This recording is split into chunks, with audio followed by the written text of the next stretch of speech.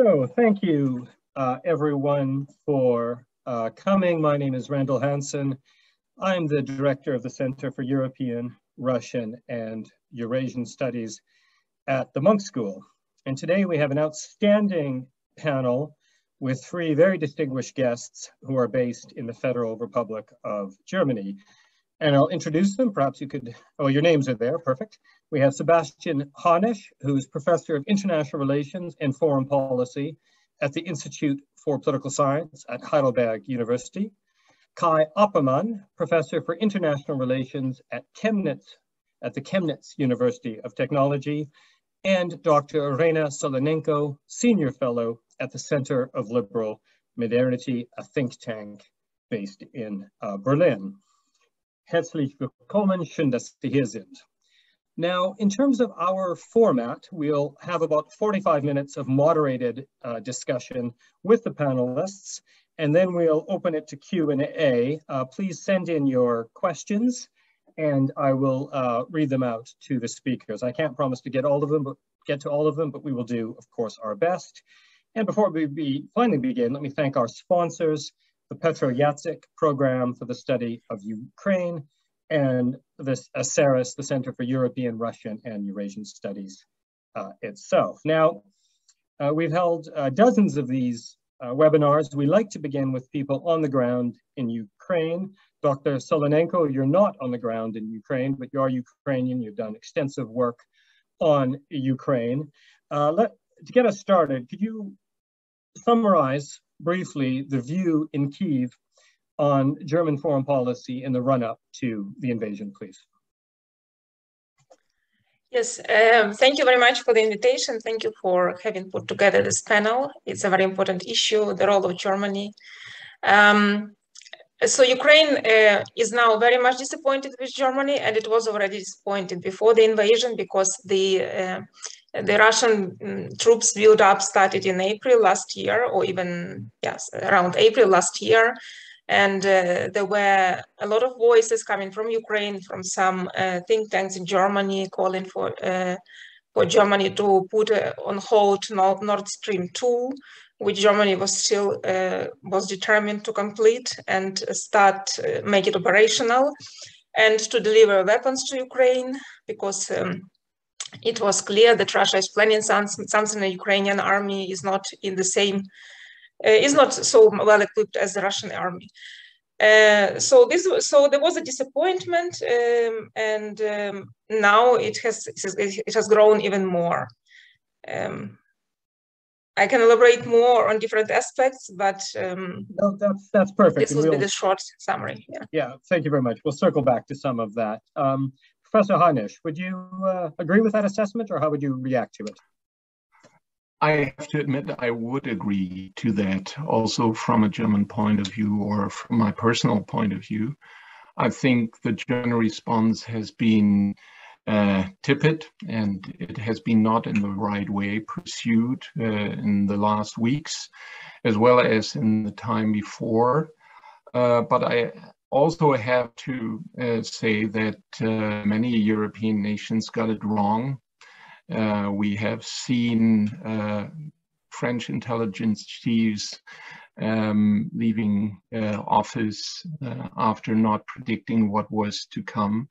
So it may not be the best excuse, but I think the German government as a whole got it wrong with regard to reading what Vladimir Putin obviously decided in late January that he would go forward with this invasion. After that, of course, the Germans has been like a meal stream rather than a shock and awe campaign. And I would predict that it would gain some acceleration over the coming weeks, but not much, I have to admit. Okay, let me ask you two follow-ups on that before turning over to Professor Oppermann.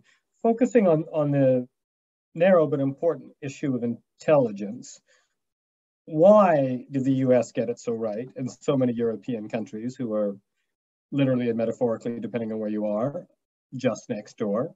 How did they get it so wrong? And then particularly for our members of the audience who may not understand German politics, why has it been such a sort of slow development since then? So much debate, moving back and forth, promising delivery, backtracking on that. And that says something about the nature of German politics, I think. So could you speak to those two issues, please? I think, first of all, there's a lot of past dependency in the German belief that the Russians wouldn't be as stupid as Vladimir Putin has been with this invasion. In the end, I think most Germans still think it was not only a big mistake, but also a tragic mistake that will turn Russia back into time by decades as a country, not only Ukraine, of course, but also the sanctions and so forth. On the other hand, I think quite a few Europeans got it wrong with regard to intelligence. I still remember Ukrainian President Zelensky arguing that US and British intelligence was wrong on the upcoming war or was overstated.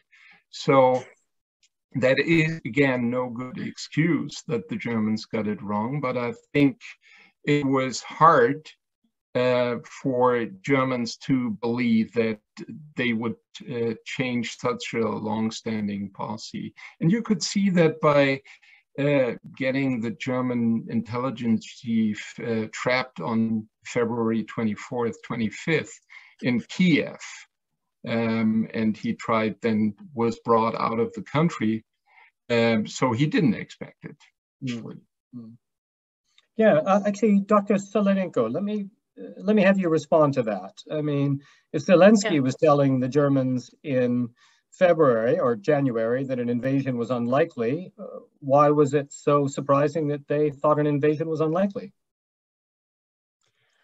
So Germans in generally, or Germany in general, has had many misconceptions or misperceptions about what Russia is about also joint history of Russian-German relationship. So first, there hasn't been little understanding of what kind of political system in Russia is, and that Vladimir Putin is taking decision is being advised maybe by a small number of people, very limited number of people, and they probably don't report the full story to him, and he gets also limited information, which is the result of this kind of autocratic regime. And this has been misunderstood in Germany, because Germany has this long tradition of economic relationship with Russia, whereby Russia supplies resources, natural resources, and Germany supplies technologies. And this has a long tradition, and this Russia first policy, where Russia is a very important partner, also has a tradition. So within this tradition, it was very difficult to understand the real nature of Russian regime. This is one aspect. And also, if we come back to the story of the Second World War, in Germany, this feeling of guilty with respect to Russia dominates, although we know that the Ukraine and Belarus has suffered much more during the Second World War. It was not, and Russia is seen as a liberator somehow in Germany, although half of the Germany was occupied by Russia after the Second World War, or by the Soviet Union. So for me, it's, as a Ukrainian, knowing what kind of regime the Soviet Union was is ridiculous. I cannot really understand this. This would be the short answer. Yeah, thanks very much. Let me bring Professor Oppermann into that discussion, and kind of two issues you might want to address there. The first is this general one of how did Germany, how did the Foreign Office get it so wrong? I mean, it strikes me if you walk down the average street in England and said, what kind of man is Putin? The proverbial person in a pub, they would have said, he's a bully and a thug. And somehow that message didn't get through to the Foreign Office. So how did they get it so wrong? A, misjudging Putin, B, making Germany so dependent for its energy on Russia. And then related to that, this might be an unfair question, but let me throw it out. I've asked this before to my German friends. German assumption of responsibility for World War II is admirable. Its guilt towards countries it's invaded is admirable. But why does that guilt not extend, or did not extend, to Ukrainians when so many of the Russians that the Wehrmacht killed were in fact Ukrainians? Professor Oppermann? Yeah, okay. So I think first, I think it's important to understand or to see that I believe, first of all, I share the disappointment, right? I just think it's not, I mean, it's not only the government or the Foreign Office that is to blame here. So, I mean, what Iryna has pointed to, that this kind of idea that diplomatic and economic engagement with Russia is good, is deeply ingrained and important, is deeply ingrained in German political culture, both on an elite level and on a public opinion level, if you like. And that has only partly to do, I believe, with World War II, but also with this example of Ostpolitik, that is seen in Germany as a kind of a successful policy that led to détente, or that enabled détente, and that is kind of seen very, very positively. In the Foreign Office, for example, I mean, there's a kind of, I believe, an organizational culture that has very much internalized this idea that peace and security in Europe is only possible with Russia, not against Russia. Diplomatic economic engagement helps with that. I mean, you have to think about the previous leaderships of the Foreign Office, SPD, Social Democratic ministers, who obviously have particularly perhaps internalized this way of thinking, although I should add, clearly that is a more general thing that counts, or that is true for the conservatives as well. On the level of public opinion, I mean, in particular in Eastern Germany, clearly we have a strong view that diplomatic engagement with Russia is a good thing. I mean, Nord Stream 2 was mentioned. I mean, everybody, literally everybody, was criticizing Germany for it. I mean, I've been to the US, talked to decision makers, they couldn't believe it, that Germany is so naive in believing this is only an economic project and will help kind of improve relations with Russia. And that brings me to my second point, which is strategic culture. I mean, Germany just has I don't know how to put it, unlike the UK, since you mentioned the UK, not a strategic culture that would enable German decision makers or facilitate strategic debate and thinking. And this is always what drives Americans crazy, that we are so naive, or elites are so naive in thinking about these things in terms of interdependence and so on. So I think that is, I mean, it's not an excuse, but I think it's an explanation why, in particularly perhaps for Germany, it was so difficult after 24th of February to all of a sudden change track and realize that everything we have thought for so long and believed was perhaps not right. Yeah, interesting. I liked your role reversal there of the naive Europeans, because the usual view from the capitals of Europe is that the Americans are the naive cowboys that oversimplify things. So that's an interesting respinning of an old dichotomy. Perhaps you can say a little bit more about Ostpolitik, just in case some of our listeners don't know the history of that and why the Germans think it was such a success.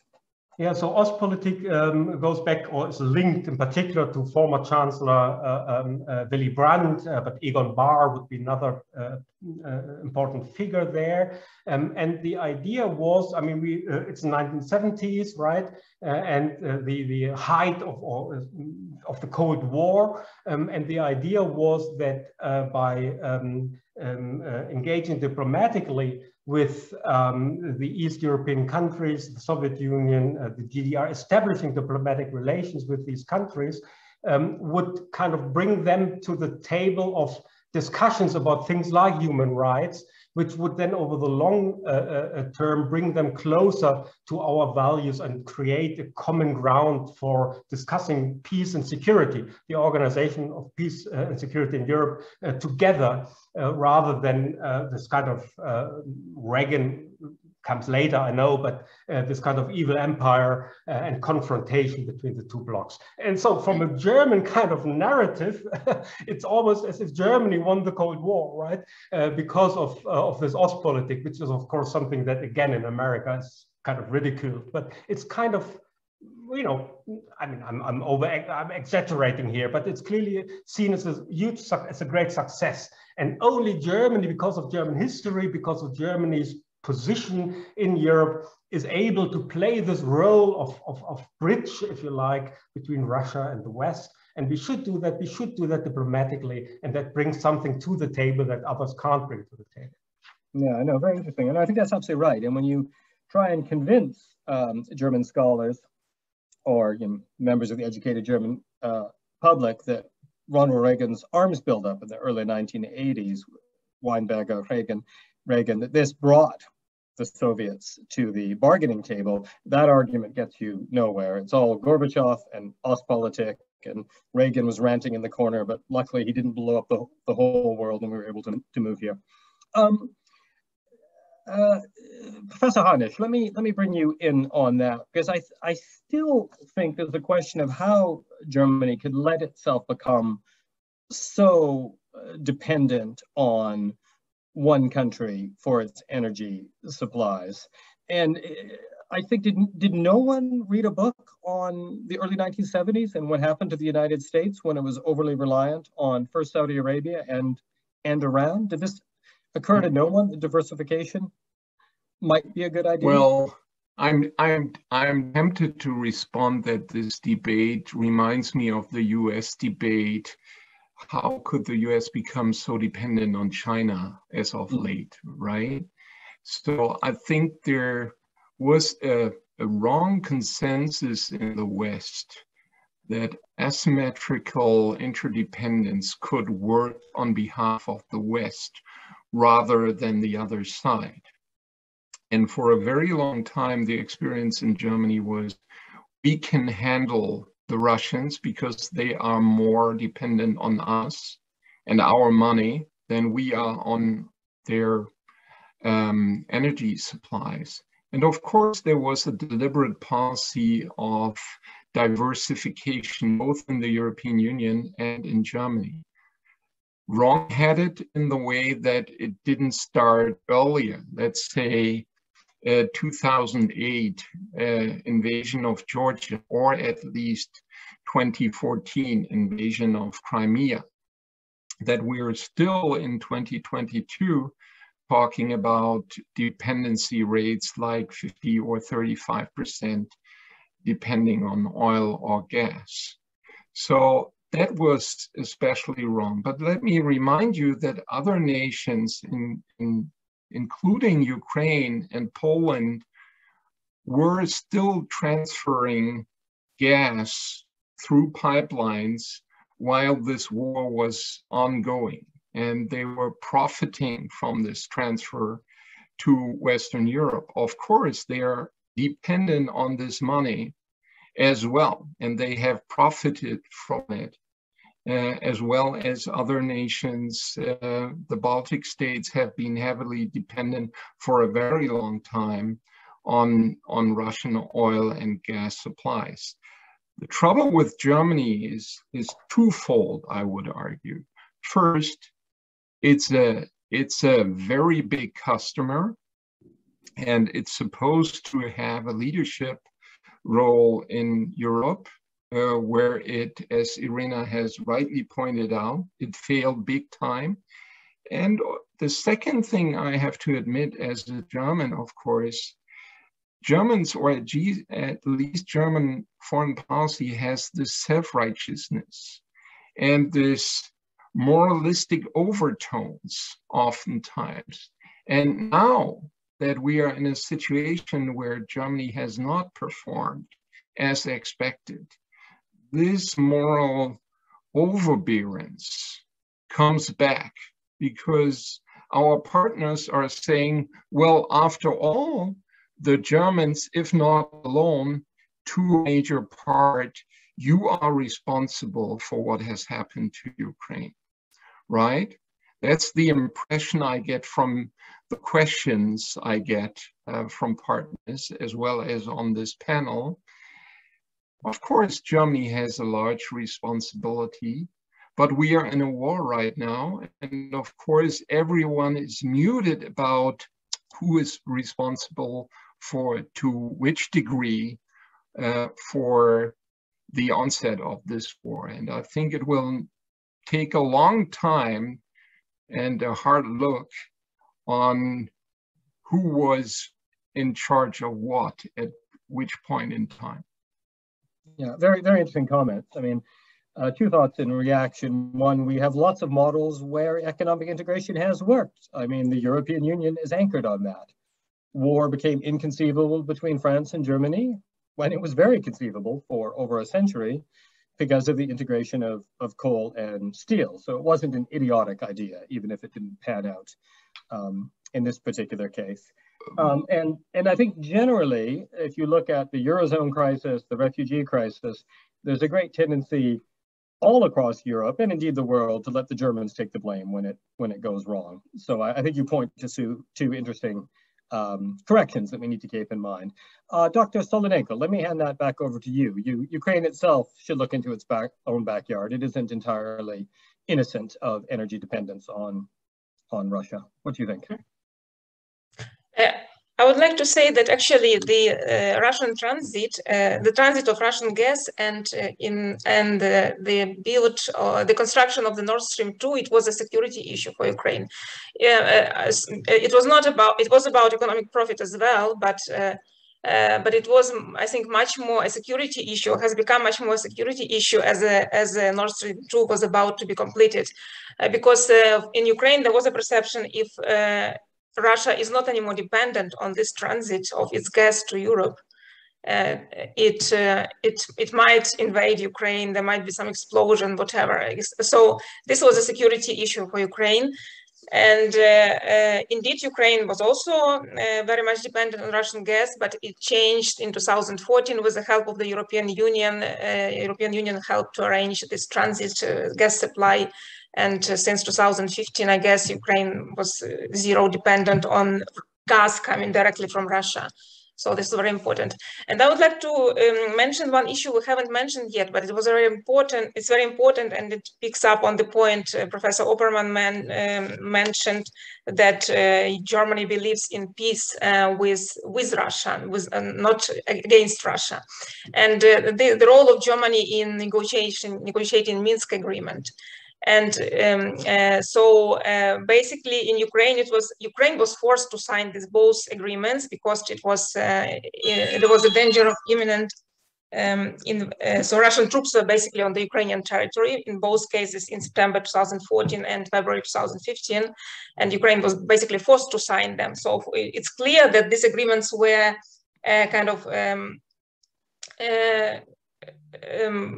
were a tool to stop this fighting, but were not a tool to establish sovereignty, Ukrainian sovereignty and territorial integrity. And Germany believed this was a tool, and basically was negotiating with Russia and was one of the parties together with France, which were forcing Ukraine to make concessions to Russia, which were not acceptable for Ukraine.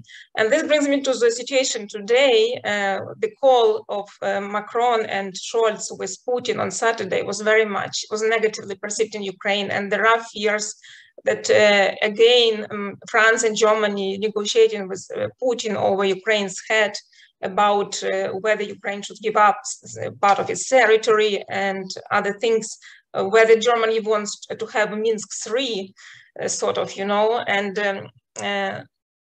so I think this is very important. And I wonder if it doesn't have a deeper roots than Ostpolitik.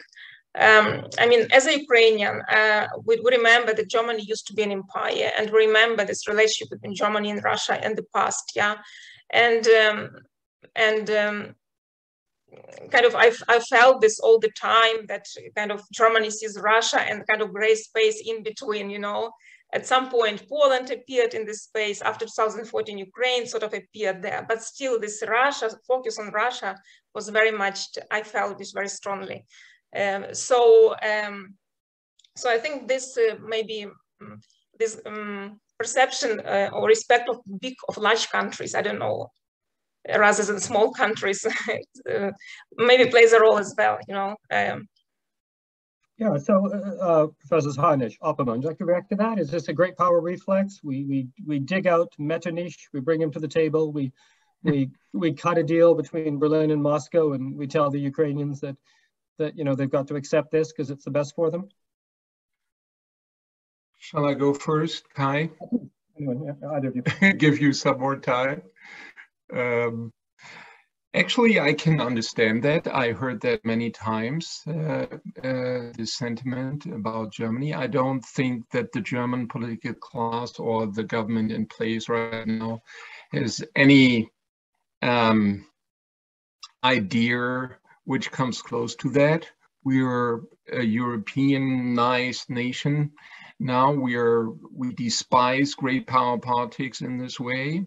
There are hardly any people in the political spectrum, maybe the AfD, maybe parts of the left party, but that is probably less than 10% of the political spectrum right now.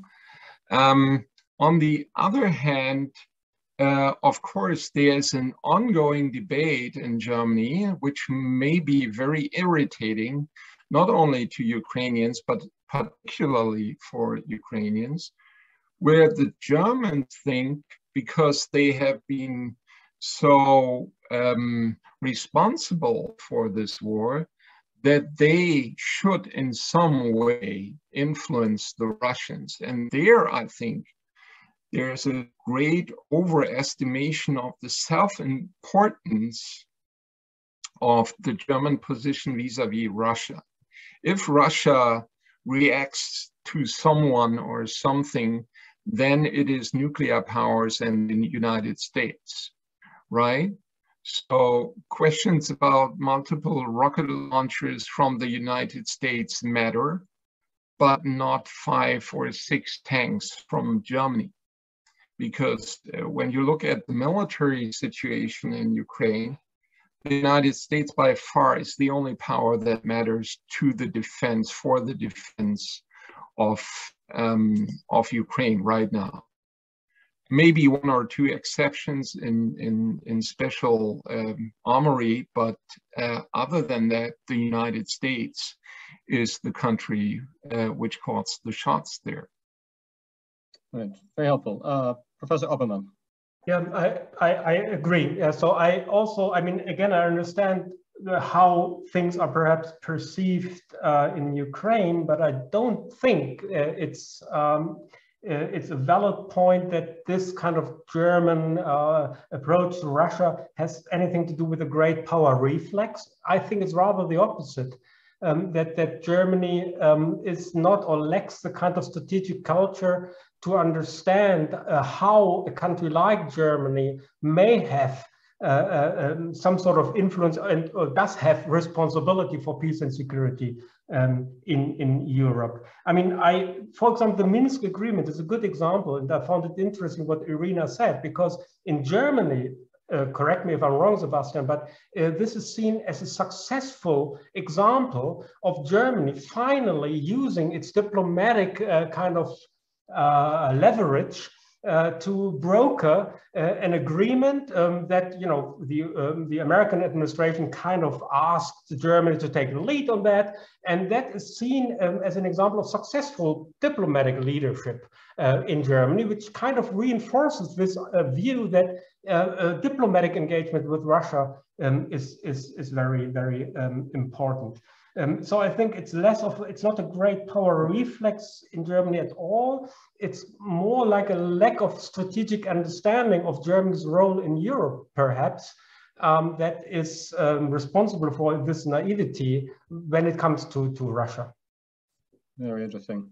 I want to move on to Angela Merkel, which is a question, so I'll incorporate it into my question since it's basically mine. But before that, I want to come back to Dr. Solonenko and just raise 2 issues, contingency and alternatives. So there is an element of, we're reviewing this whole thing as overdetermined since it happened, but imagine a world in which Putin had Boris Johnson's kind of party habits and he was getting pissed in the Kremlin with his aides every night. In the midst of this, he caught COVID and died. Well, then February 24th, wouldn't have happened, or at least it's hard to imagine it happening. So how much of this is a kind of awful but contingent outcome rather than a structured one, or one that we really could have predicted? Question 1. And question 2, when we think of alternatives, I mean, the Americans are moralizing at the moment, waxing indignant about German dependence on Russia, but they're dependent on Saudi Arabia, a regime that murders journalists. It's not obvious to me that being in hoc to Riyadh is so much better than being in hoc to Moscow. So I wonder if there isn't, had Germany shifted its dependency a decade ago towards Saudi Arabia, the cries of criticism from the left would have been deafening. So is there an element in which we can understand how the Germans found themselves in this position? Dr. Solonenko.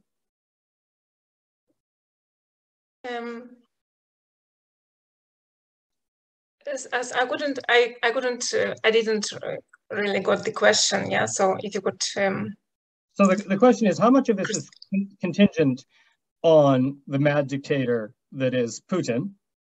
So had Putin died. Yeah, okay. Yeah, I see. So this role of the personality, I see, rather than regime as such. Yeah. Mm-hmm. And in Saudi Arabia, dependence on Saudi Arabia is so much better than dependence on Russia. Yeah. Yeah, indeed. I mean, I think so. I think so that, of course, it was very much Putin's decision. We know this, but I think in the long-term perspective, at least from the Ukrainian perspective, Russia has always been an aggressor, has always been an empire, which never ceased to be an empire, whether it was the Russian Empire before the Soviet Union or the Soviet Union or Russia after the Soviet Union. We know the texts from Putin, from Medvedev, which basically deny Ukraine of the right to have a state and a nation and so on.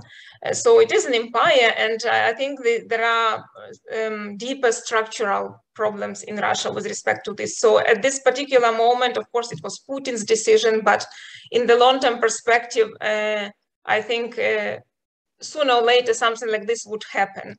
And this is also very important to understand it now, because there has been a discussion in Germany, and Scholz made it very explicit at the beginning of the war. There is Putin's war. It's not German society. It's not Russian society. Whereas in Ukraine, we tend to see deeper roots of this imperialist policy. It's so for us, we think if Putin is not stopped in Ukraine now, and some concessions will be made, after some time, Russia will invade another country, Baltic states, Georgia, Moldova, so anyway, and then Baltic states perhaps, and even further.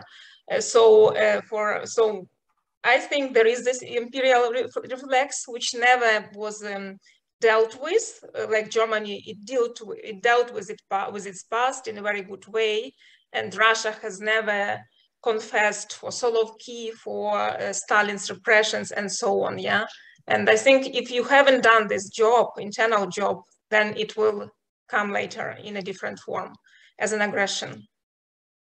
Yeah, no, very fair points. And Saudi Arabia is not an imperialist power, or at least it's not been expansionist since the 1910s and the 1920s, when it was very expansionist.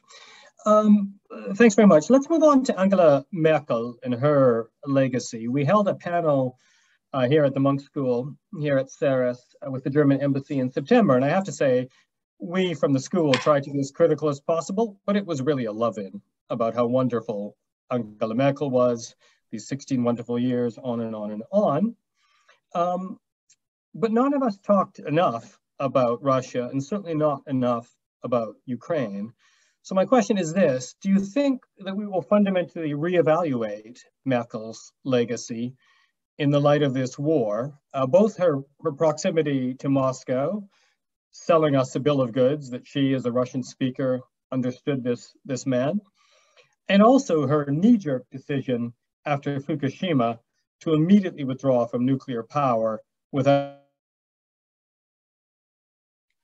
Oops. I lost you, Randall. Yeah, yes, I was wondering where the problem Randall is. is frozen. Yeah. But well, can continue. Iryna, do you want to go ahead on Angela Merkel? No, you can go. Randall, we lost you for a couple of seconds. Oh, right. Sorry. I'm not sure how much of that you got. So the question first to you, Sebastian, was: will we reevaluate Merkel's legacy in light of her relationship with Moscow and her knee-jerk move out of nuclear power without alternatives being built up? Well, maybe.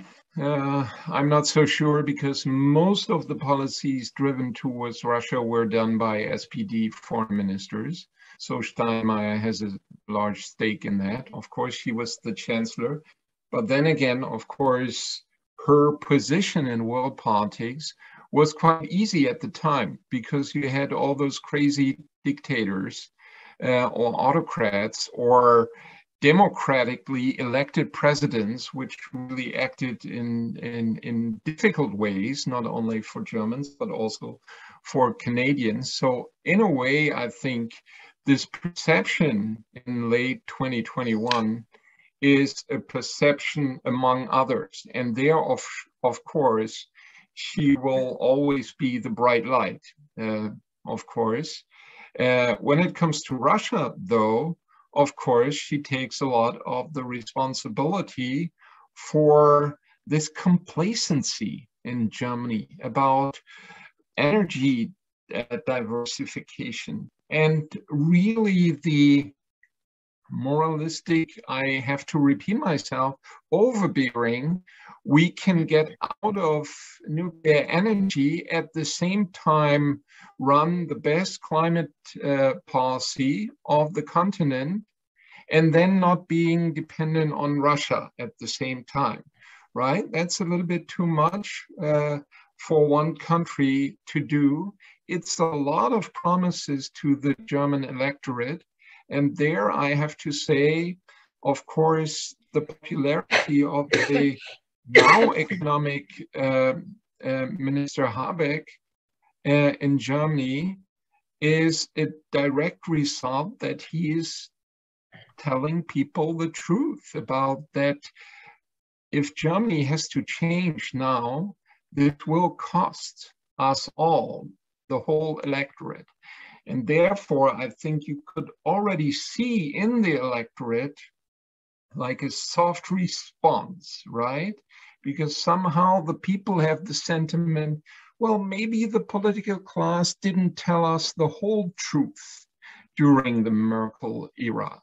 And so in this way, I think there is this undertone already in the German debate, but it will not be personalized with regard to this female chancellor. I think that holds a very long way in German history, because she is really an outstanding political figure, especially for the younger generation, who just doesn't know any other politician than Angela Merkel, right? 16 years is a very, very, very long time.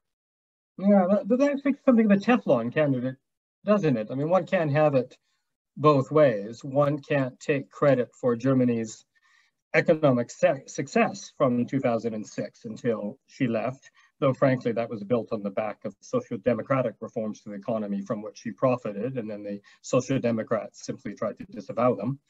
Although you can't do that on the one hand and then not take responsibility for this fundamental foreign policy decision. And wasn't there something of base political politics about the Fukushima? I mean, that wasn't simply about saving the planet. That was about cozying up to the Green Party so that she could form a coalition at the next election.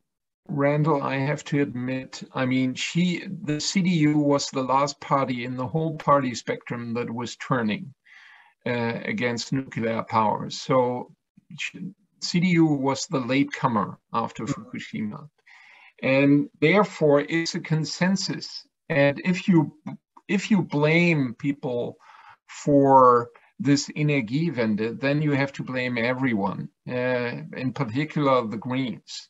And of course, the Greens, I have to admit, Germany will outpace probably most Eastern European nations in its Energiewende right now, because we will be stronger on renewables in comparison to Poland and many other countries, right? So again, I hate to say it, but Germany will probably stick its neck out in late 2023 and say, well, we've done it, right? Because we have the power to do it quite fast now. Now we are looking like a laggard, but as a big economy, you know, this will shift quite dramatically in 2023 already. Yeah, very interesting. Yeah, we often forget that OPEC was an economic disaster, but led to a massive reduction in oil use. And it was projected to something like double over the next 20 years, and it basically was flat after OPEC. Very interesting. Professor Oppermann, did you want to come in on any of that? I think I agree. I mean, just as what we said about Putin, I think it's equally right to say that it's not Merkel as a person who is kind of responsible for the Russia policy we had. About nuclear power, I mean, I think this is one of the misconceptions from the outside I often hear, as if in Germany, everybody's now regretting this move or blaming Merkel for it. I mean, she was blamed for being a flip-flopper because, I mean, she undid the decision of the previous government to go out of nuclear and then just flip-flopped after this Fukushima incident. So that is what she's criticized for, but I don't think that in Germany, unlike in France, we now all think, well, nuclear power is the future and the clean energy. I don't think that's right. I mean, I do think that on an elite level, the kind of books about Angela Merkel will be rewritten in light of what has happened. But on a public opinion level, I agree with Sebastian.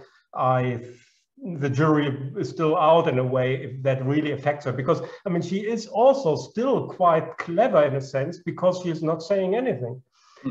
So she is not defending her record or mea culpa, arguing that she got it wrong. She's not doing it. She is no longer in power. So I think even now out of office, she, is a kind of clever politician in that sense. Yeah, very interesting. One last question before we go to the Q&A, and that is the role of the Greens in all of this.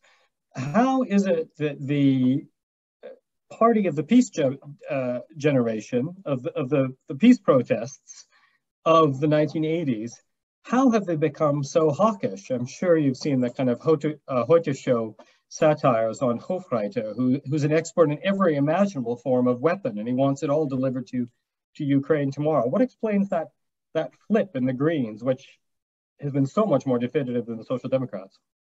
I mean, it's not a short-term flip, if you like. It's a long-term development, which starts well, certainly when they took power under the first red-green government, but even before that, when this kind of narrative of never again war was kind of redefined as never again Auschwitz, never again genocide, and the argument in order to achieve never again genocide, perhaps sometimes Germany needs to accept that military force is necessary, and that this discussion, this debate has played out in the Greens more, I believe, than in any other parties, certainly more than in the Social Democratic Party, which is why, and then on top of that, I should add that after this kind of change in narrative, clearly the membership of the Green Party also changed completely. So this old divide between the left-wing radicals, let's say, and the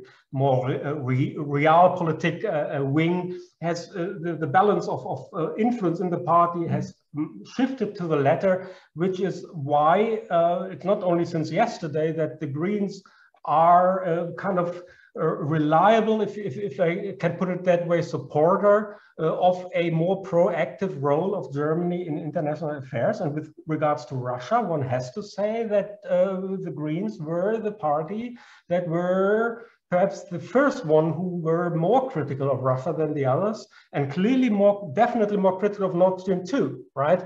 They are called for this project to be scrapped much earlier than anybody else. So in this sense, they were right, but still they didn't kind of win the argument overall, I believe. But I guess that for the Greens, that's not a surprise what we see now from this longer term development.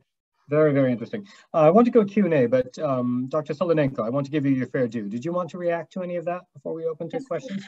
I would add, I agree absolutely that these are two different questions on issues: never again war and never again Auschwitz, and it's very important to talk about the second, maybe in the current context more than the first.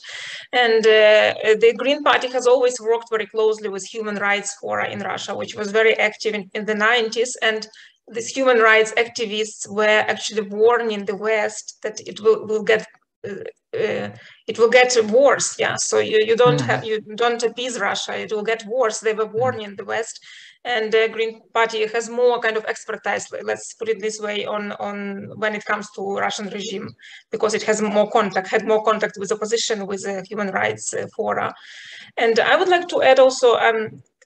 It should come in Q&A, but the two important issues now is that I think is the delay of supplying of weapons. On the weekend, there was an article of Die Welt newspaper, which told that Germany basically didn't supply any weapons in the past 9 weeks, and whereas this is what Ukraine really needs now because of the bad fight in the east of Ukraine. And the second issue, we are waiting the decision of the European Council in the 24th of June, where Ukraine wants to get a EU candidate status, candidate country status. And we know that Germany is kind of against it yet so far. And so I'm wondering, I think it was discussing this, and also I want to mention that because I saw maybe on the negative side, but on the positive side, after 2014, Germany was the second largest donor to Ukraine after the European Union as a whole, and it helped a lot with decentralization, with a lot of democracy-related reforms. And actually, we see now that the mayors in the war play a big role, and I think it's the result of the decentralization policy. So there are a lot of positive sides as well. Absolutely, we have to see it as a whole. Yeah. Yeah, very interesting. Thanks very much. The decentralization point is a fascinating one. I hadn't thought of that. That was actually the first question on the Die Welt story, which has been republished in the Kyiv Independent. So, Professor Harnisch, could you react to that? Why are these weapons weapons that have been promised not being delivered? It's possible, but I have no intelligence on that, whether that is true. The Welt is a German newspaper that is closer to the opposition party CDU at this point, so they should be well informed. They could try to do that for political reasons, so I can't speak to that. I would be interested whether it is confirmed by Ukrainian sources officially, because that would be the obvious confirmation. So Mr. Melnik, the Ukrainian, very active Ukrainian ambassador to Germany, if he twitters that this is right and it's a scandal, I would be a little bit suspicious if the Ukrainian official response is muted to that, because it could be, a political scheme by either a journalist or a newspaper. But other than that, I have no private information on it. Okay, very, very interesting. I do have a bit of a follow-up military question in that much of the debate in the German newspapers is about the delivery of tanks. I wonder, though, if that's what the Ukrainian army needs. And I'm glad to be corrected, but it doesn't seem to me that getting into a tank battle with the Red Army is the wisest military strategy when so much of Ukraine's stunning success, sort of dazzling all of us, has been based on a classic paramilitary strategy, relying on drones, heat sensor deactivating technology, anti-tank missiles, and howitzers. So I wondered if this tank delivery debate isn't a distraction. Does anyone want to react to that? I believe that what I think is not very helpful is to discuss this under the umbrella term of heavy weapons. And this, I believe, is how it is framed in Germany, because I do believe, although I'm not a military expert, I do believe it depends on what kind of heavy weapons you deliver. And the same is true for tanks. from my understanding, certain tanks would be useful, or are useful, like anti-aircraft tanks, for example. And there, I believe, from what I'm like Sebastian, I don't have any private information, but clearly the data that we see, hopefully it's right, it's correct data, that Germany has delivered weapons worth 190 million euros, which is still not much, to be honest.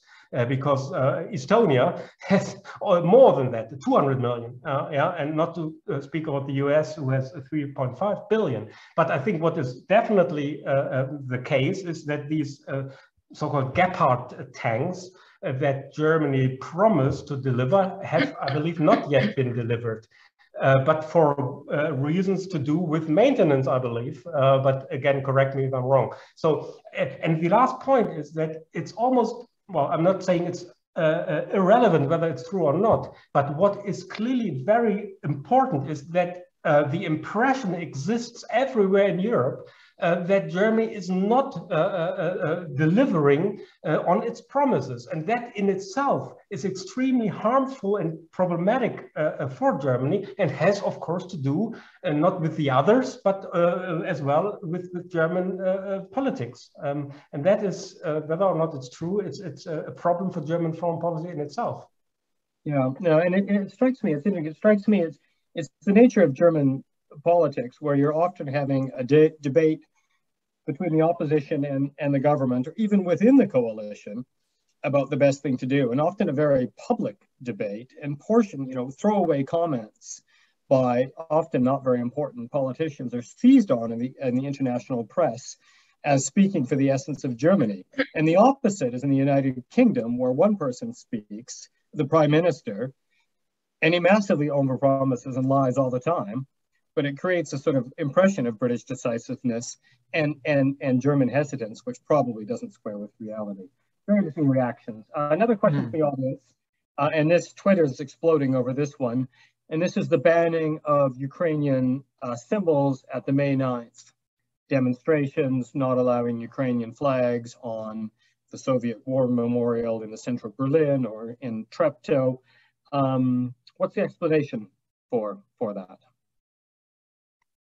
Well, the explanation is that Germany has not enough experience with conflicts in other regions and then spilling on their territory. We have had fights between Kurds and Turks, Israelis and Palestinians, and other people on our territory. It often got quite messy and brutal. And in particular, I think in Berlin, which has a large Russian community and Ukrainian community, I think the police and the local government decided, they tried to mute this public provocation, as it was called, during this May 9th event. Whether that was a smart move or not, it's highly debatable. I would have said personally, but I'm not in charge, I'm not an elected government official, let's do it, let's allow that. But of course, we could have seen street fights or worse on Berlin street, that's for sure. And I can tell you from my own university that it can get quite testy between Palestinians and Israelis and other nations in German universities too. So I can relate to that and understand that, although I have a different policy position on it. Yeah, and spray graffiti on the Soviet War Memorial in Berlin would have been a great propaganda coup for Putin himself. Dr. Solonenko, you don't have to, but would you like to respond to that? No, I absolutely agree. I can understand the logic of the state authorities, of the police, who was responsible also, who is responsible for the order. So I can understand this decision, yeah. But of course, Ukrainians didn't like it, and there was a case that, So of course, yeah, there are emotions about this, but I can understand this decision, yeah. As a prevention of escalation, I can well understand it. Yeah, okay. Very helpful. Let's move on to another question. And this is about the dramatic revolution in German military spending, the 100 billion, which was just confirmed, I think, last night or the day before, and money for digital security, which the Greens wanted, is going to come out of another pot. So this money is actually going into mostly into military hardware. How much of this is a game changer for Germany, both in this conflict, but also long term? I mean, is Germany, I read some statistic that Germany is going to emerge as the third or fourth largest army in the world. Is Berlin finally prepared to play the role of a regional hegemon, the most powerful country in Europe, and to use its military might to support that position? Professor Harnisch? Well, I don't think so. I hope that German military will become more effective. I hope we will be able to supply ammunition to other nations, first and foremost Ukraine. But the price tag for ammunition alone is 20 billion, right? To become NATO compliant. So I think most of the stuff, most of the 100 million will be eaten away by just filling up what was lost over the past 20, 30, 40 years. So in a way, we're normalizing with that budget up to a 2%. But then again, with regard to the German debate, and therefore my hesitancy, I mean, former Foreign Minister Gabriel made for a very long time the argument that just imagine that Germany would achieve the 2-point GDP goal of NATO, then we would by far be the largest army in Europe, and then all the other Europeans would start not to bandwagon with Germany, but to balance against Germany, because we once again would be threatening to our smaller partners. And part of that discourse we have heard today, I don't know whether Iryna would be so okay with Germany being a well-armed great power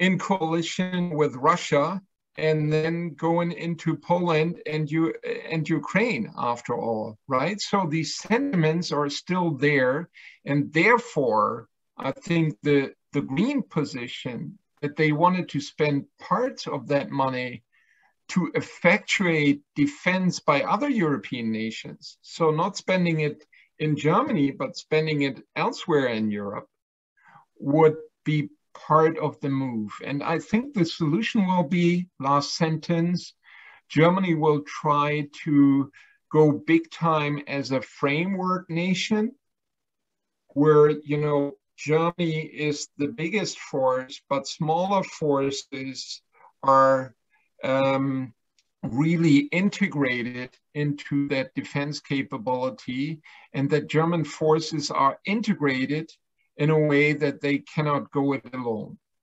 Okay, great. Iryna, we have basically 1 minute left. You have the last word, and respond to this. The Germans can't win.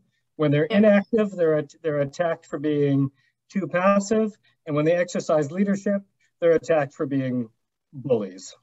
So it's no fun being a German. Could you respond to that, Iryna? I think it is important to note what kind of political system the country has, which owns or has weapons.